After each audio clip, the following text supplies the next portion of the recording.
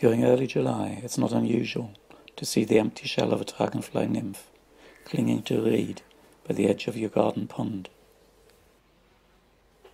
To witness the actual emergence of a dragonfly is much rarer, but it's quite a magical event to observe.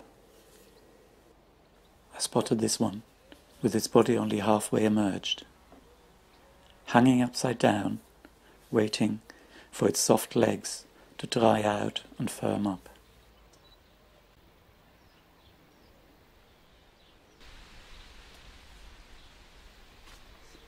Having flipped itself up the other way, like an agile gymnast, it slowly draws out the rest of its abdomen.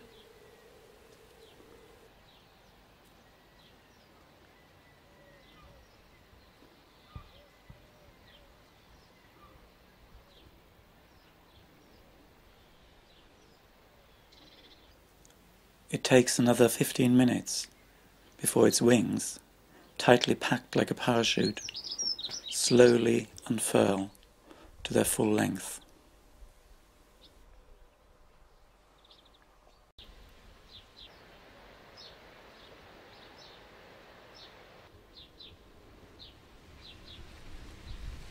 Waiting for its wings to dry, the newly emerged dragonfly has to cling on tight in the strong breeze.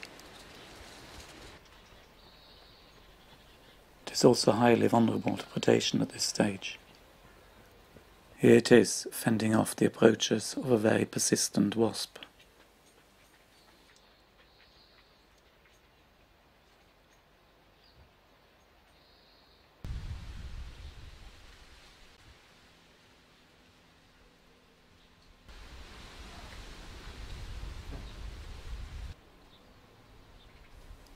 There are 25 different species of dragonfly resident in Britain, plus a number of migrants.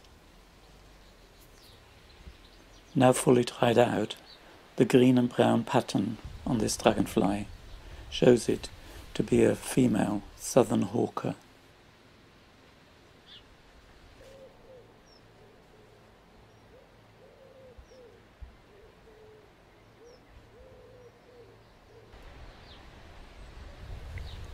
Almost 4 hours after I started filming, the wings finally open into the normal horizontal position associated with true dragonflies.